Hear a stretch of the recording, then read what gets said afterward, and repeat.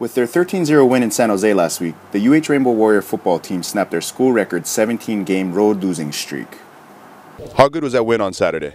It was huge. It was actually really good. It's like big old gorilla off our back. After the game, it was an emotional time because, I mean, first road win in a long time. So.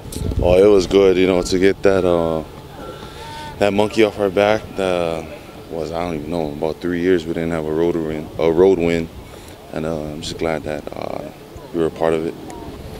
It was great on the road. Hasn't happened in so long. It was great. It was just great to get a road win and travel home with the team after a win. It's always tough going into an environment like that and getting a win. So it was great.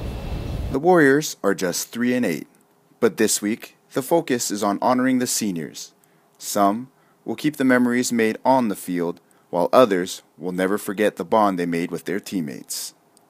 On the field, I guess. I mean, all the wins was always great. My first touchdown, obviously, was a great memory, and I guess just I'm going to miss the camaraderie between all the guys, and Coach Demo's meetings is one thing I'm going to miss because they're hilarious.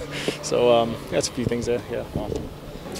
Oh man, there's too many, but I'm just pretty much hanging with the boys off the field. You know that we go to war and handle business on the field, but off the field is just having fun. That's what I'm gonna miss. With the season coming to a close, there are only a few chances left for the seniors to decide on the kind of legacy they want to leave behind for the underclassmen.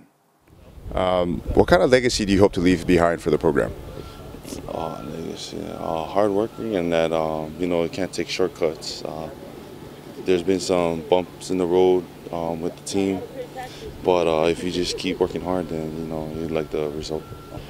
Just to keep fighting, man, and I'm hoping the season plays out with how it's supposed to, and us going to that. Man, even though we're a little behind, and we need a couple things to happen. If we just do our job and win these next two, getting that conference championship, I just want to leave behind just to never stop fighting, man. All right, this one's a big one. Who's the best dancer in the senior class? Senior class, probably like. I'd say probably like Kody. Kody Afusia is like, for a big guy, he can move. For sure, it ain't no O lineman or D lineman. I know that. Probably one of the DBs, one of them. They're always dancing. That's yeah. Okay.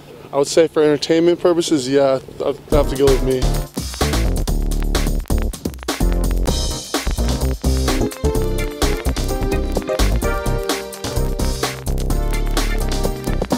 With Kaleo Hawaii Sports, this is Keola Kaluhio Kalani.